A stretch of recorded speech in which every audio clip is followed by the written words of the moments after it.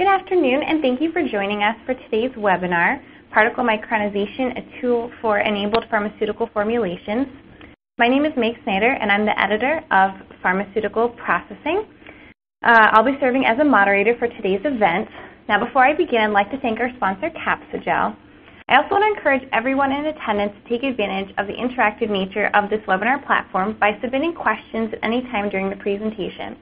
This can be done by typing your questions into the corresponding box on your screen, and we'll save all questions until the end of the presentation and attempt to answer them in the time allotted for Q&A. And it's my pleasure to introduce Audi Kaushal. Dr. Audi Kaushal is a Senior Research Fellow at Bend Research. He leads a group focused on development and manufacturing of pharmaceutical formulations for early-stage projects. His areas of expertise are immediate and controlled-release oral formulations based on crystalline API or spray-dried dispersion intermediates. Prior to joining Bend Research in 2010, he was a postdoctoral associate at the College of Pharmacy at the University of Minnesota. He holds a Master of Science Pharmaceutics degree and a PhD in Pharmaceutical Technology from the National Institute of Pharmaceutical Education and Research in India. I would also like to introduce TJ Higley.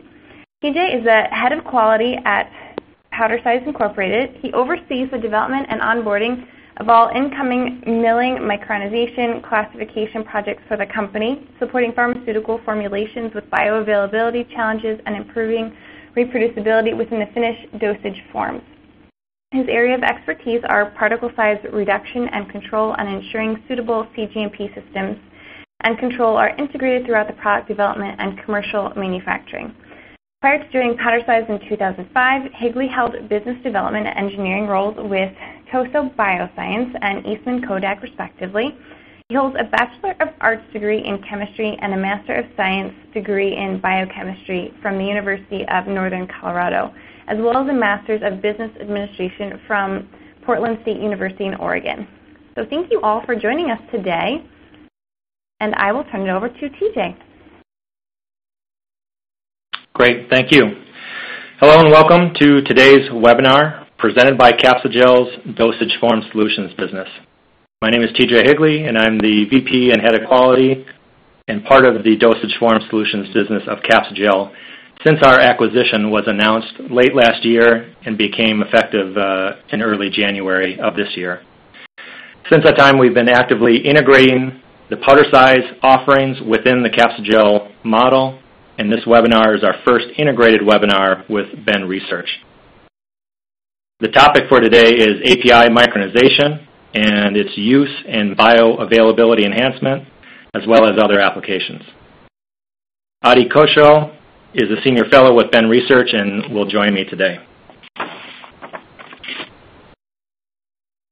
So before we begin, a brief roadmap and agenda is in order.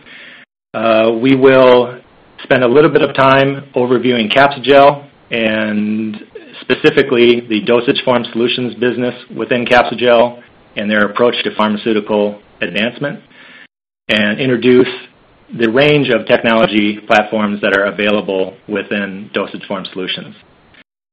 We'll move on to the content for the webinar, which is micronization, and provide a brief overview and the principles of how it works and the quality attributes, as well as how the process is controlled. Audi will then review 2 case studies in which micronization was used for bioavailability enhancement, as well as enabling a delayed release multi-particulate bead system. Lastly, we'll wrap up with the capabilities at powder size in terms of equipment and scale and analytical capabilities and the advantages of a specialist in API micronization, and then wrap up with a summary.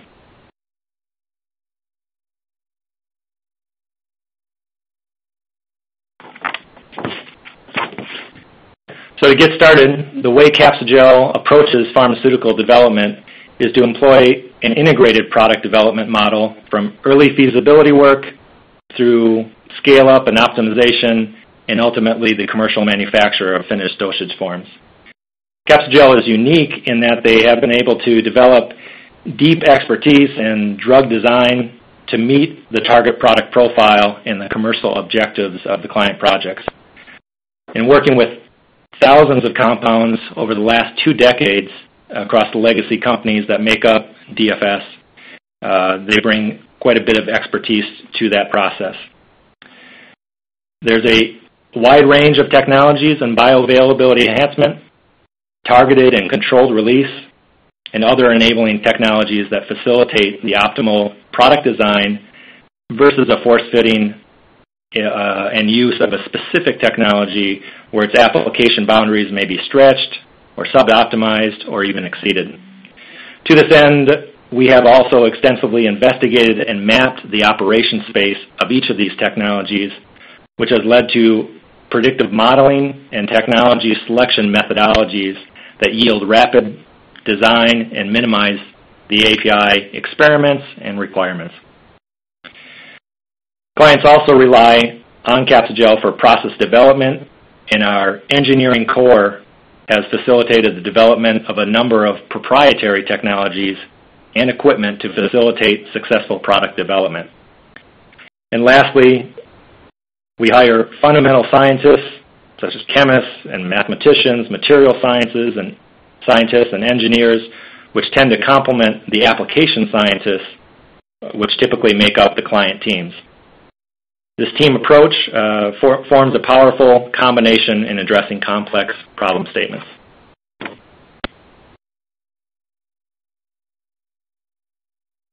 Along with the approach, this slide overviews the technology breadth within Capsugel dosage form solutions. And many clients' projects would require more than one of these technologies to meet target product profiles. We do not promote any specific technology or finished dosage form presentation. We have the range and the options and flexibility to meet the target profile, product profile, and the client commercial requirements. I'd like to touch on a few key areas which lead into some of the topics that we're going to cover today. First, some of the problems that are in the industry that dosage forms solutions addresses is an overwhelming population of low solubility technology, low solubility with at least 2/3 of a majority of new compounds being BCS Class 2 and Class 4.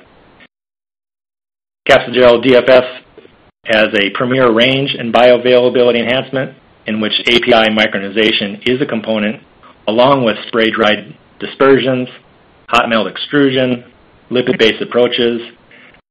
And the technology that is chosen is dependent on a range of factors, and these factors can be modeled with the 20 years experience and thousands of compounds that have been investigated and worked on through the years with DFS.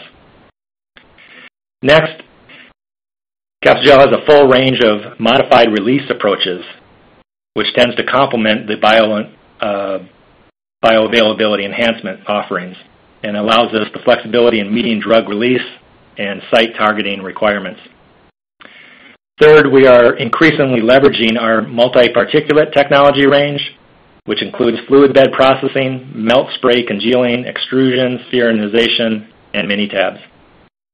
And the technology chosen here is dependent on a range of API and formulation factors. We can add taste masking expertise and specialized sprinkle capsules, which are often used in conjunction with multi-particulate approaches, namely in the pediatric and geriatric applications. And particle engineering, either via spray drying or micronization approaches, are key in meeting pulmonary delivery challenges, and this is an additional area where our capsule technology can also be leveraged.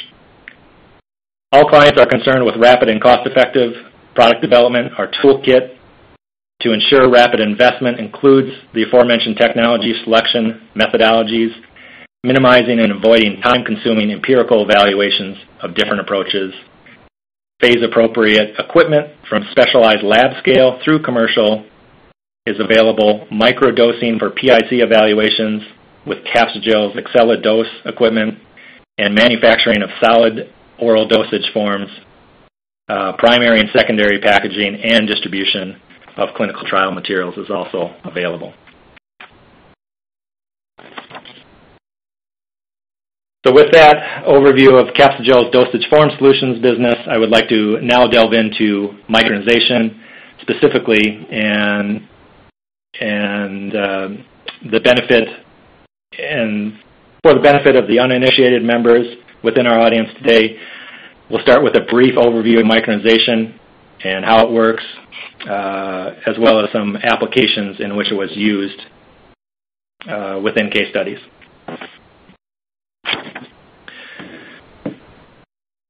So jet milling and micronization is primarily achieved through the use of jet mills. Jet mills use compressed gas, namely compressed air at commercial scale, but it also can be nitrogen during development and pilot scale operations.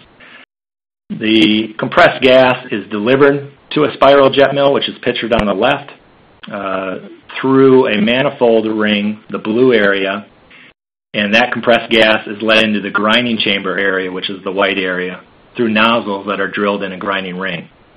Those nozzles are drilled in such a way to form a tangent circle and basically establish a tornado-like flow path for the particles. And it certainly is a top-down approach. As the particles assume the tornado, they are accelerated to supersonic speeds, and particle attrition occurs from there. It's the advantages of using a jet mill with, essentially wind-powered mechanisms is that it's an ambient process. That compressed gas comes in at pressure as high as 115 psi and expands instantaneously within the grinding chamber to atmospheric pressures of around 14 psi. That drop in pressure instantaneously is a cooling effect, and that cooling effect can overcome and neutralize any localized heat from two particles colliding within the tornado. So those frictional heat gains are instantly reduced and minimized through the blanketing of cooling air. So the inlet air is the same temperature as the outlet air, and the entire process is ambient. Second big advantage is because it is quote-unquote wind-powered, there are no metal moving parts within the jet mill. So it's unlike any mechanical milling or rotor-stator concept that you may be familiar with. So that thereby reduces the risk of metal wearing into the product, blades wearing, screens breaking, so on and so forth. So it's a key advantage that has been looked at for metal contamination and is far reduced relative to other milling technologies. And lastly, what is output from the jet mill is a controlled particle size distribution curve. All particles within the tornado experience a like energy environment, so there's equal treatment, and what results is a Gaussian distribution or bell curve of particles. And that distribution is very narrow. It can be slid up and down an x-axis to achieve a range of particle sizes that the client would need or desires for their formulation. And more importantly, for bioavailability enhancement, that distribution can be sub 10 microns with average particle sizes in the low single digits. And then lastly, because it's very homogeneous milling environment for the particles, and the result is a Gaussian distribution, the result is, or the process is very reproducible between batches and between milling campaigns. To reiterate that, I brought in an example of a commercial product that is micronized at powder size. And each one of these batches on the x-axis is well over a metric ton, and this represents around 18 metric tons of commercial API product annually. I took the D90 channel, which is a worst-case example, to highlight the precision and the reproducibility of the process. So, for example, this entire year, with not only release tests but all the in-process tests included, you can see that the D90 channel is averaging 6.5 microns with a standard deviation well less than a half a micron at the D90 channel. So at the top, or the D50 center point of the particle size distribution curve, the variability is even much less. And from min to max, you're only looking at 1.5 microns roughly between lower or greater than the average particle size.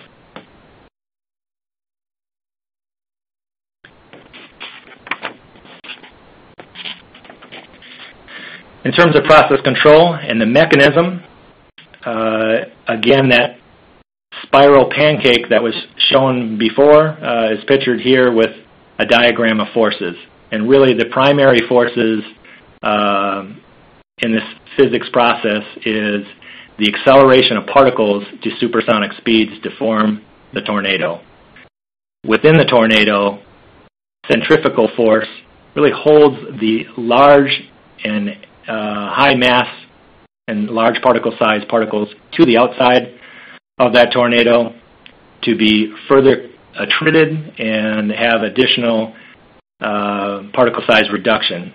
As that occurs, a gradient is established of finer and finer particles moving towards the center of the tornado or the exit of the spiral jet mill. And at a certain point, nominally around 2 microns, the particle size and the mass of that dust-like particle no longer has enough mass to be held in the mill by centrifugal force, and the drag force of the exiting and spent process air is able to carry away the micronized particles over to collection.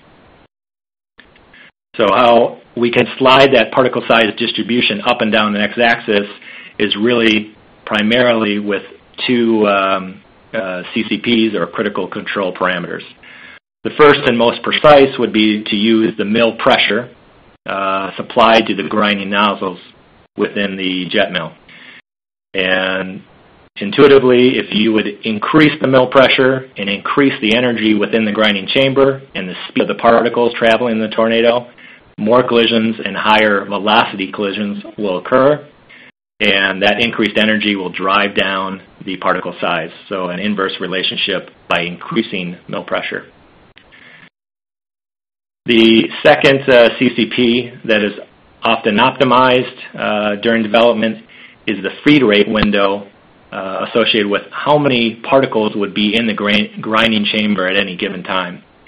So that's a directly proportional relationship, and with any increases in feed rate, you are adding more material, all things constant, within the grinding chamber to be amortized over that same pressure, so thereby lowering the average energy per particle. So an increase in feed rate would increase the particle size as that same energy is amortized around more particles.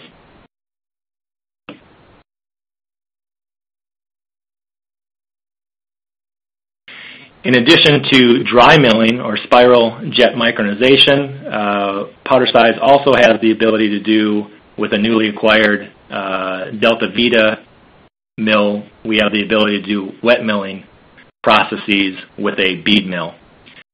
This is also capable of making micronized particles, but it also has the additional capability with longer milling time and higher energies, the ability to make nanoparticles or sub-1 micron particles. And that mechanism is essentially taking a formulated product with API and stabilizers and excipients and sending that through a recirculation loop into a grinding chamber that has a very high-speed rotor and tip speed that is able to provide excessive shear and grind the API particles to nanoparticle size with the right formulation, the right bead size. The smaller the bead, the finer the particle size that can result, with ranging the RPMs to the right speed and shear, as well as increasing the mill time to achieve the desired particle size. Temperature is a big piece of this component, as well as the formulation, which contributes to the viscosity and the stability of the overall end product. So with that temperature and heat, there's often a recirc tank to allow the API that experienced the grinding chamber to cool down before it's pumped through again.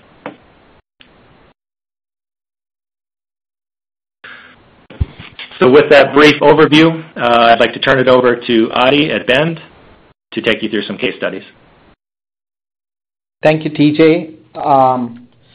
If we want to go over here the application areas for micronization before we get into the case studies, we've listed on the top there some of the commonly enabled formulations where micronization can play a role, and this is definitely not an exhaustive list, but certainly most of the common areas that we experience within the Capsugel dosage form solutions. The prime amongst them, as would come to mind, would be the bioavailability enhancement, where micronization by virtue of decreasing the particle size and increasing the surface area can afford a dissolution rate acceleration and thereby get the bioavailability enhancement. And we will go into one of the case studies looking at the bioenhancement using the micronization of the API. But besides that, there are several other formulations that are enabled. For example, one can imagine for content uniformity, the micronization of the API, especially for low-dose compounds, where you could break down the API and the micronized form would distribute better, would enable content uniformity.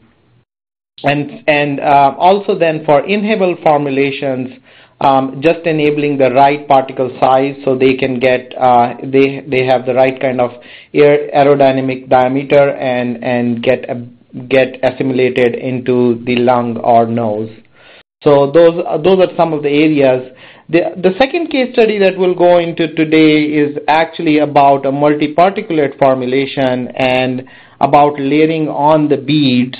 And in that example, we would go over the milling of an excipient to enable a delayed release formulation. So if we looked at, certainly TJ just went over the two ways to micronize APIs or excipients. One amongst obviously is the dry milling or the air jet milling, where the micron range can be enabled, and then there is wet milling, where in addition to the micron range, as TJ pointed out, a sub-micron range is also possible.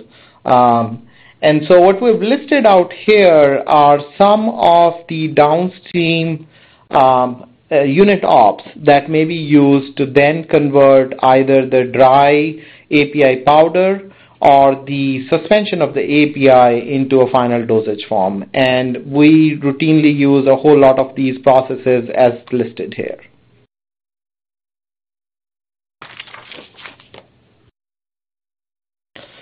So just continuing here with the bioavailability enhancement concept, a lot in the audience are probably familiar with this system. The biopharmaceutics classification system is the system that a lot of regulatory agencies have adopted, and it basically divides the APIs in terms of their solubility and permeability.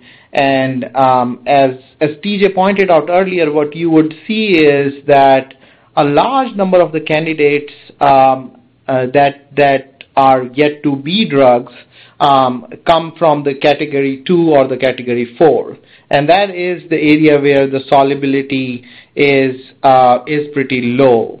And as opposed to that, what you would see there is the amount of marketed product are sort of more equally distributed than the number of candidates, and that is where an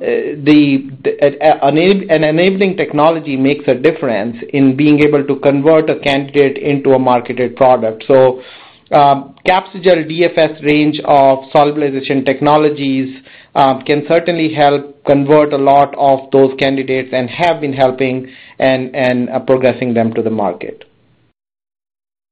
So the way we approach this is also with respect to the maximum absorbable dose that's listed on the top there. And the maximum absorbable dose is essentially a function of the solubility of the compound, the permeability of the compound, which is essentially the Ka there, the small intestinal water volume, and the small intestinal transit time. So essentially the function of all those four is what decides what maximum dose of a certain compound can be absorbed. And if we look in the class 2 of the BCS or the DCS system as it's more commonly being promoted right now, we have further subdivision into class 2A and 2B. And if you look at the 2B at the bottom there, that is a scenario where the projected human dose is more than the maximum absorbable dose. And so essentially what that means is the way we would enable the assimilation of the required dose would be to then increase the solubility, where a lot of enabling technologies like amorphous dispersions or lipid-based technologies can help. Versus the condition at the top right where we have the 2A, and this is a condition where the dose is actually less than the maximum absorbable dose, but what really needs to be changed is the dissolution rate. And so in this case, the particle size reduction, micronization being one of the techniques there, and then obviously nanosizing being the other, can help.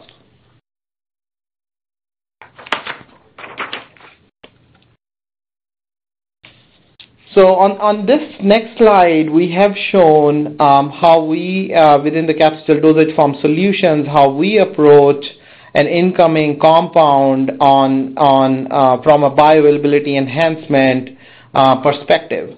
And this plot is definitely not, it's not exactly accurate, but what that helps us is being able to place a compound in a certain design, in a certain space with respect to the lipophilicity of the compound, as you would see on the x-axis there, and the solubility of the compound that you see on the y-axis there.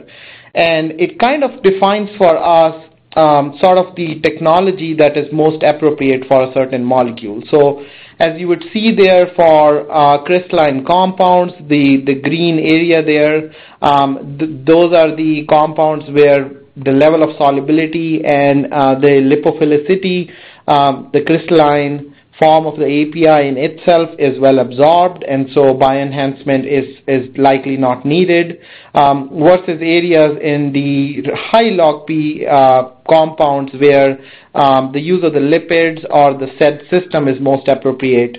And then there are areas where the compound has just enough solubility and it's sort of on the borderline and between the crystalline and the amorphous state with respect to the solubility and dissolution rate, and that's where the micronization or the nanocrystals can help. So so the way we approach, like I said, is when the compound comes to us in-house, we're definitely taking the input from how the client has learned about that molecule, but placing it on this map helps us define a startup technology from that and a startup point from where we'll go forward.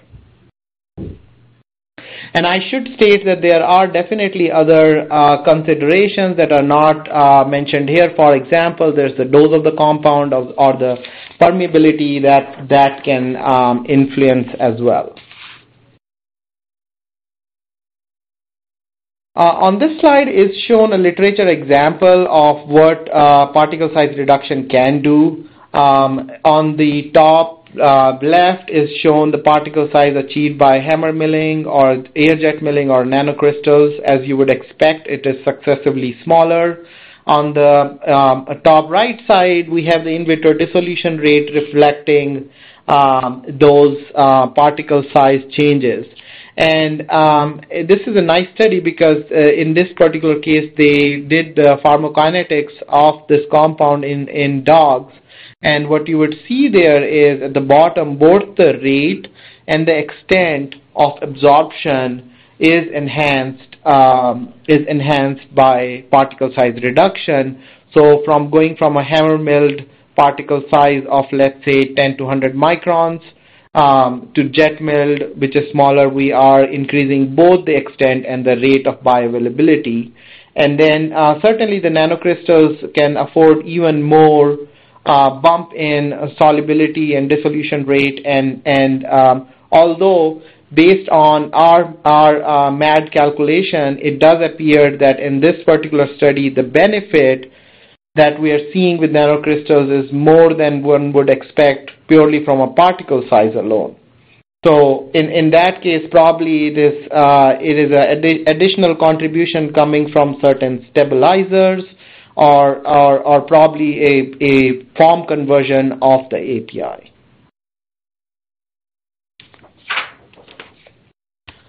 So that brings us to one of our case studies where we evaluated micronization for the API. The target product profile for this compound was a high loading tablet formulation that we had to prepare. We knew from the beginning that we would need the bioavailability enhancement for this poorly soluble compound for the dose of about 150 milligram. The compound had previously been dosed in the clinic with a capsule dosage form where it was non-progressible for reasons of low active loading, and therefore the focus was really on getting the loading to be higher while retaining the exposure. And both dry and wet granulation was acceptable in this case.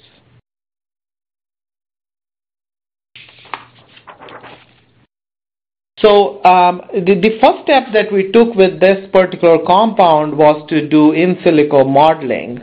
And a lot in the audience might be familiar with the GastroPlus program that can simulate the in vivo exposure. And we certainly use that program here at Bend Research to project what kind of absorption we can get. But in addition, we do also have our internal Bend Research biopharmaceutics model that we used in this particular instance to model what a particle size reduction would translate to for fraction dose absorbed. And that's what is shown on the bottom right there. As you can see, the as-is API, which happened to be about 80 microns in this case, per the modeling showed us that the fraction dose absorbed would be about 20%. And it also showed us that we needed to be 8 microns or below for this particular API to get to the complete dose absorption. So this is where we determined that the micronization would be important. So for this particular case study, our focus was one on identifying a micronization process, but then two, focusing on incorporating then micronized drug into a dosage form that would then retain the benefits of the high surface area achieved through micronization.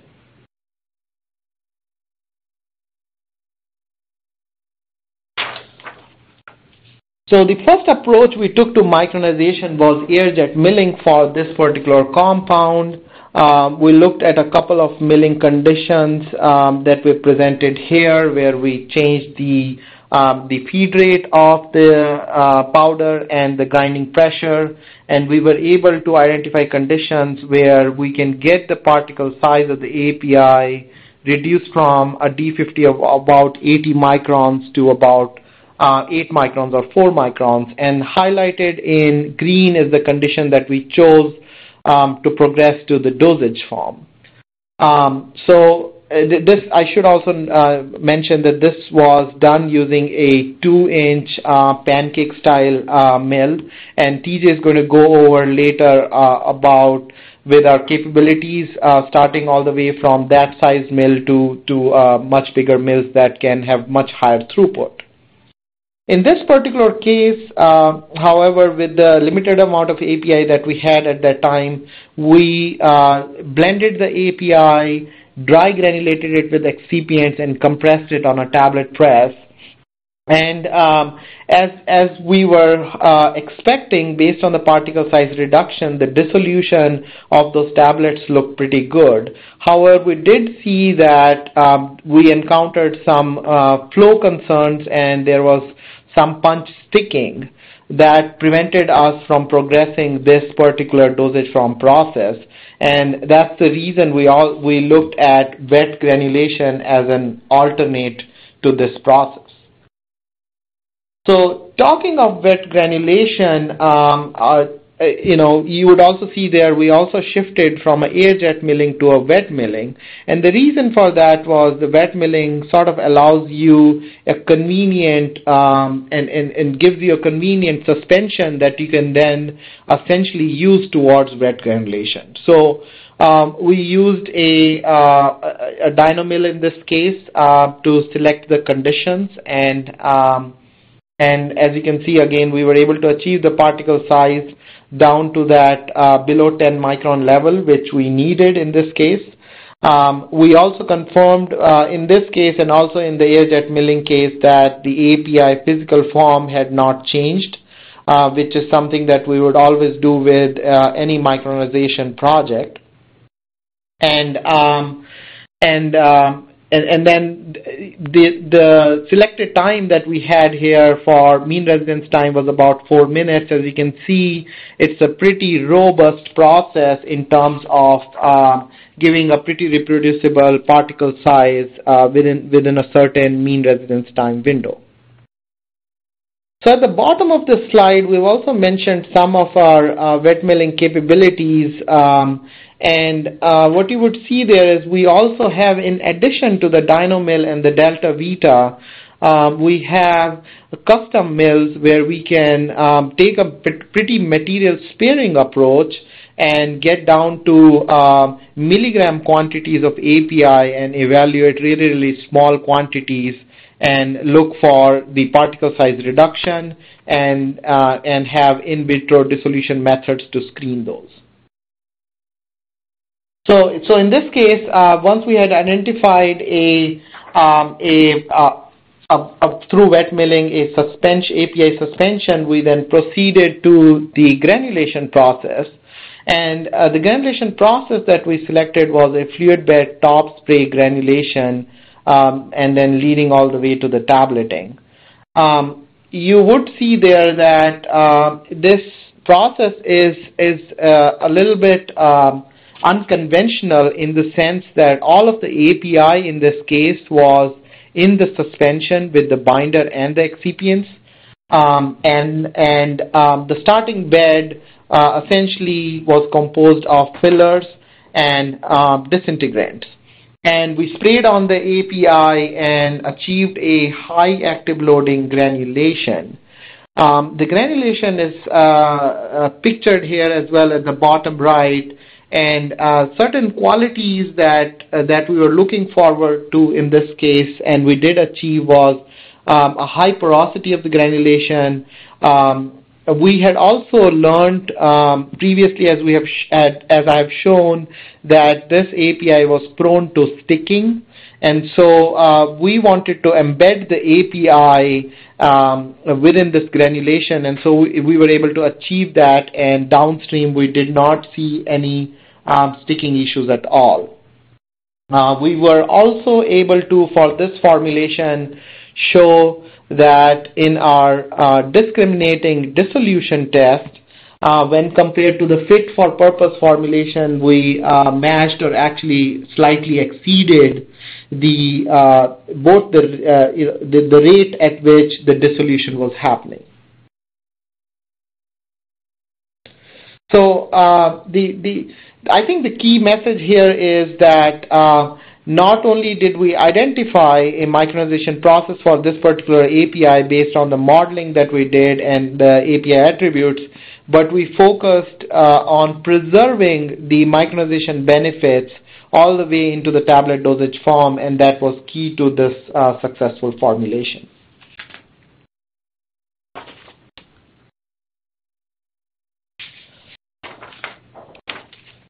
So this brings us to the second case study here in the webinar today, and this case study is about delayed release multiparticulate beads, and hopefully it will show you a diverse applicability of the micronization process as we view it within the DFS here.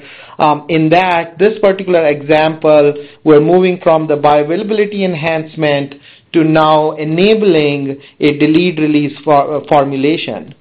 And then in addition, this particular case, we were actually micronizing an excipient to enable this technology. The target product profile in this case was a fixed dose combination of two drugs in capsules. And drug A was intended to release in an immediate release fashion, and drug B was supposed to be released with a 4-hour delayed pulse. And so for the purpose of this case study, we're only going to focus here today on drug B, and the delayed release, like I said, was enabled by the micronization of an excipient in this case, as we would just go through. And in this particular case, we used a bottom spray Worcester fluid bed coating to enable this.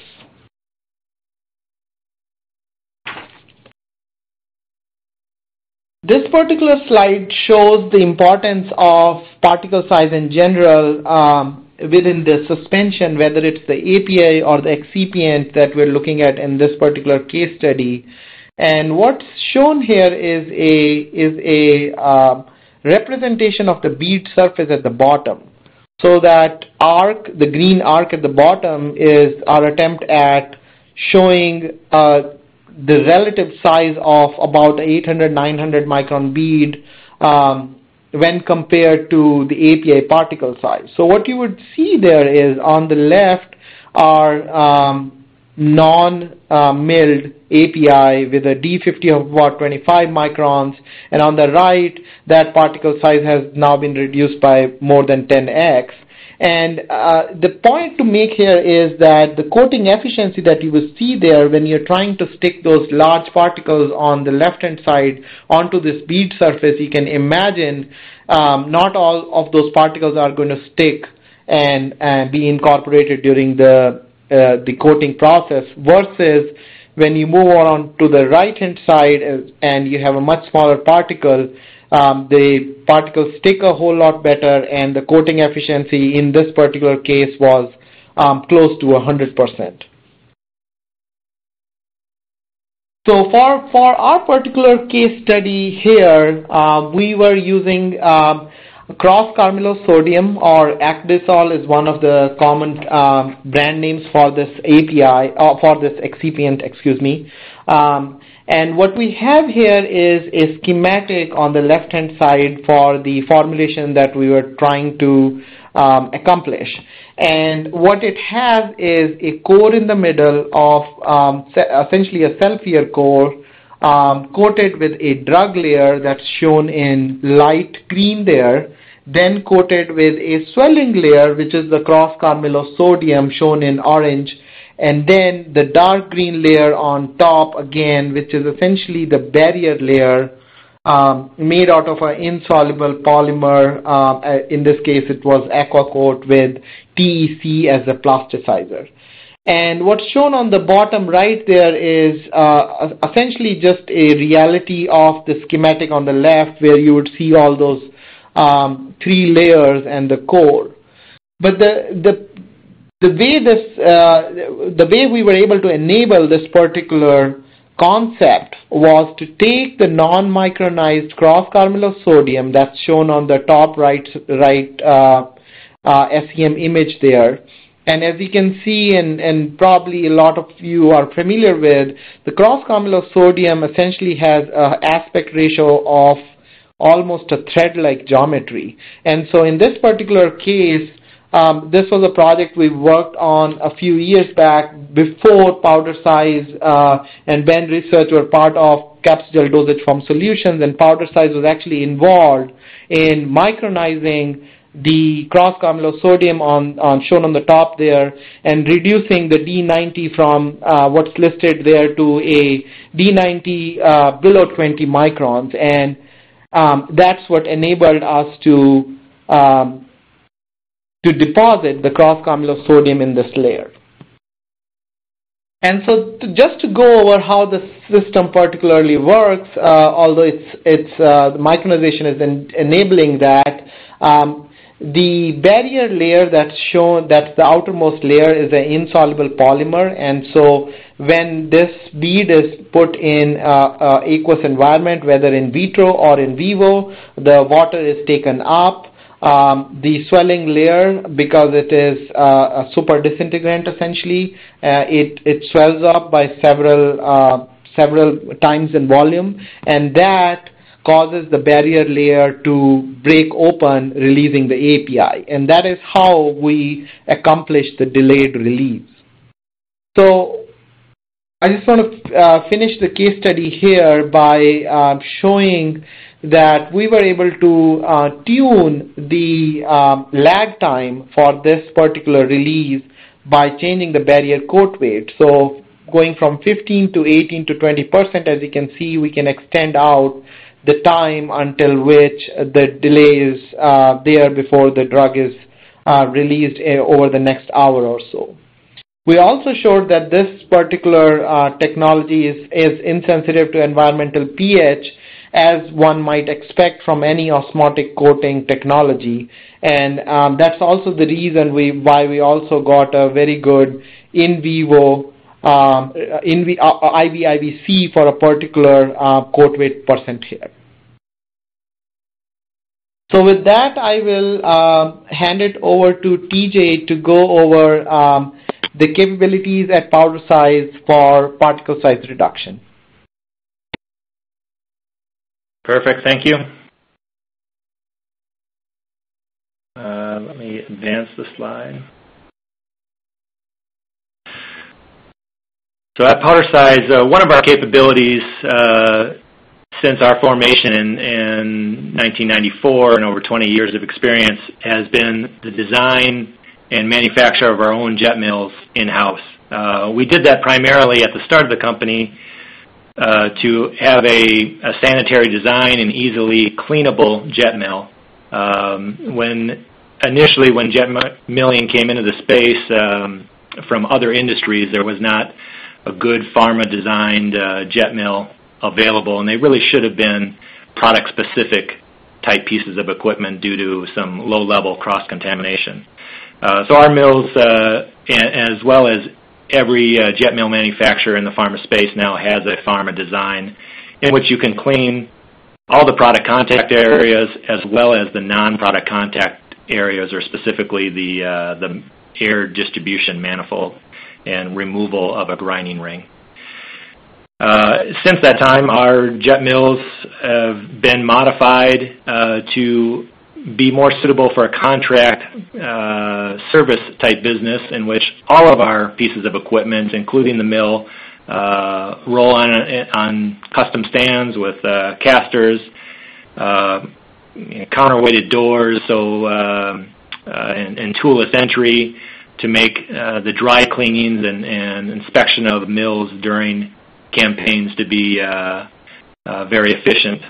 So that provides a benefit for the commercial manufacturer for several of our clients in terms of commercially available equipment.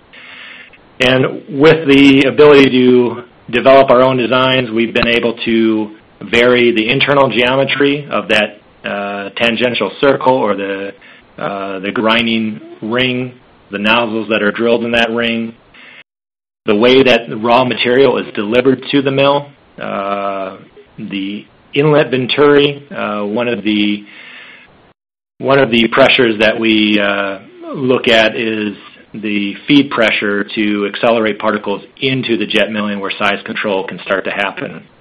So we have adjustable venturis to allow us to do that, and we also are not locked into a commercially available style in terms of the outlet piping coming from the jet mill. So we can tweak that for potential buildup issues and allow for longer run times or get through an entire batch if it's a very cohesive material per se. And then as well as, many people, have limited CapEx and may have one or two jet mills available in-house or to a certain scale. We offer a full range of jet mill sizes and styles, and we can touch on that in the next slide.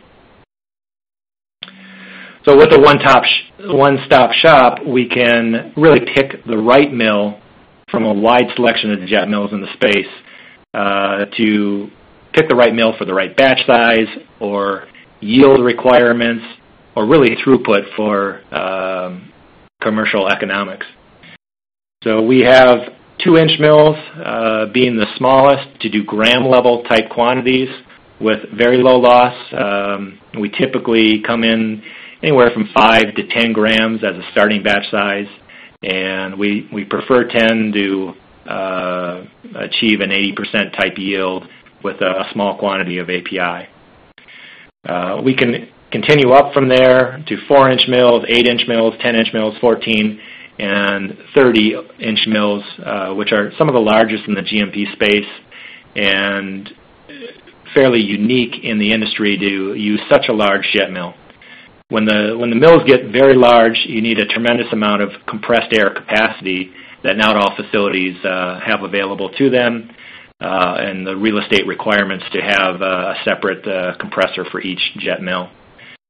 And so with that, we are able, with 30-inch mills, to move metric tons of sub-10 micron material per day in terms of throughput and process efficiency. So it allows us to compete very well in an excipient marketplace, but also for pharmaceutical clients that may experience milling in-house to be a bottleneck, or where they want to focus on new product development and offload some of the already tech transfer out some established products to a CMO-type provider.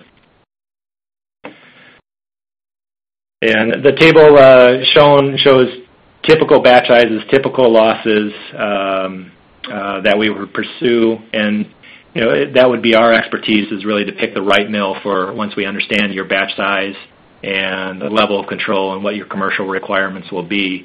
And the scale up between mills is fairly straightforward. Most times the mill pressure is very seldomly changed. What is determined from developmental pilot scale to be effective at achieving the particle size, and then it's just varying the feed rate to accommodate the new volume of the grinding chamber. In addition to a wide range of jet mills, we have a variety of top-down approaches in a CMO that specializes in particle size reduction. So just want to allude to it, it's not micronization per se, but there are quite a bit of milling technologies in-house, including hammer mills at all scales, from benchtop L1As to the D6A pictured on the left-hand photo, to some massive D12As that can run hundreds of kilos per hour in throughput. The hammer mills we use for certain customers that have agglomerates through tray drying or have prills through a spray drying or congealed type process and they need a powder. We also have pin mills to get slightly finer than a hammer mill could and get sub 100 micron type distributions. This tends to be a little bit more homogeneous and representative environment, so you start to get a tighter particle size distribution curve that's under 100 microns. We can do quadro cold mills as well for coarse and repowderizing materials as well. For the jet milling and the micronization that we do, more and more compounds are having high potency or low OEL limits, and for that we have some specialty containment equipment that we can put our micronizers in at a wide variety of scales. So we have a rigid wall isolator that's able to do 2-inch and 4-inch mills. It can run batch mode or continuous, just like non-contained processes. And we do some commercial work at low volume within the rigid wall isolator. And then we have a recently used and qualified soft wall system for a 10-inch mill, which would be certainly capable of doing clinical trial supply quantities, up to low hundreds of kilos type quantities under containment, which is turnkey at powder size. And then, as mentioned throughout the wet milling slides in the presentation, we do have a developmental bead mill and etch delta beta with grinding chambers from 15 mil to 300 mil for developmental work on nano-milled particles.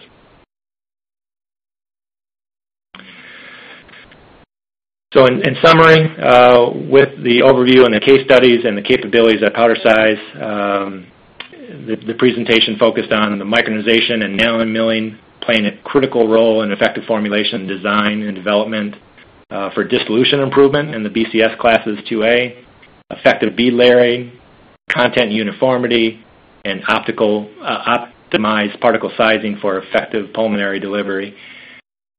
API and excipient micronization through air jet and wet milling to address bioavailability challenges and enable modified release formulations have been illustrated. And Capsugel has a wide range of particle engineering capabilities from design through commercialization, inclusive of jet mill micronization, complementary spray drying, including amorphous dispersions and pulmonary applications.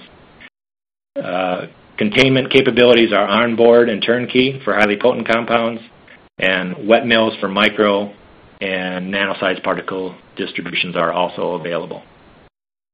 So with that, I'll turn that back over to the host. Thank you, Adi and TJ. We will now shift over to the Q&A portion of today's discussion. If you haven't already, please feel free to submit any questions that you may have, and we will address them at this time.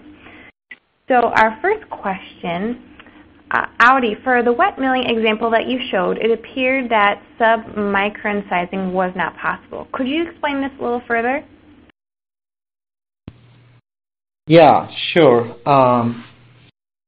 So I believe the question is with respect to one of the case studies we went over for wet milling. So if we look at the slide, that's a great question, because if we look through the robustness space there, anywhere from 2 minutes to 6 minutes, with the particle size that stays pretty constant. So, and that's a great question, because for wet milling, we do envision that we can do sub-micron size. So in this particular case, we had selected the bead size and the mean residence time to enable the micronization, because we had determined that that was going to be adequate for the bioavailability enhancement. If we had to use, we can certainly use the same mill for a sub-micron or a nano-sizing, and in that case what we would change is the bead size that goes in there for the iteration. So for example, the bead size in this case would be anywhere from 0.5 to 1 millimeter, whereas for the sub-micron the bead size would be smaller, maybe around 0.2 millimeters. And then also the mean residence time, in this case, as you see there, 4 minutes is what we selected, but in case of sub-micron sizing, we would go anywhere from half an hour to an hour. So it's definitely doable. Okay, thanks, Adi. Our next question, I'm going to address this one to TJ. For the jet mill, is the particle size reduction primarily from the high-speed particles impacting each other or the chamber wall? That's a great question. So most of the particle size attrition is particle-on-particle collisions that are happening within the tornado. So once you establish steady state, which happens very quickly in the process, and you have enough raw feed material in the mill those particles are constantly redirected off the walls or the grinding ring back into the tornado. So once established, that tornado is it's all particle-on-particle collisions. That I would estimate 99% of the collisions are that way. But certainly as you start up the process, there is going to be particles hitting jets and hitting the walls until steady state is reached.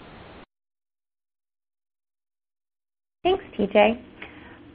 For Audie, for case study number 1, was the air-jet micronized drug considered for wet granulation? Yeah, that's a good question. So what we did, as we showed, was we did use the air-jet micronized drug for the dry granulation, and because we had seen that one of the biggest challenges there that we were having was sticking, we determined that the best way to avoid that sticking, and that we have employed this in several other projects here within the DFS. The wet granulation allows for embedding of the API surfaces such that the sticking doesn't become a concern. And so the best way to enable that is to actually micronize the drug by using the wet mill, because by using the wet mill we are accomplishing two things at the same time.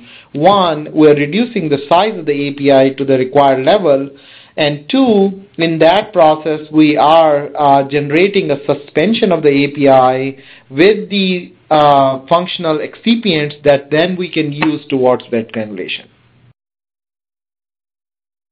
Okay, thank you.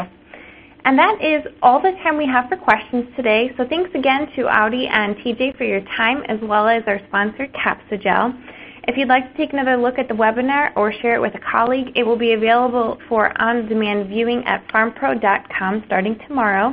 And that concludes today's presentation. So thanks to everyone for attending, and have a great day.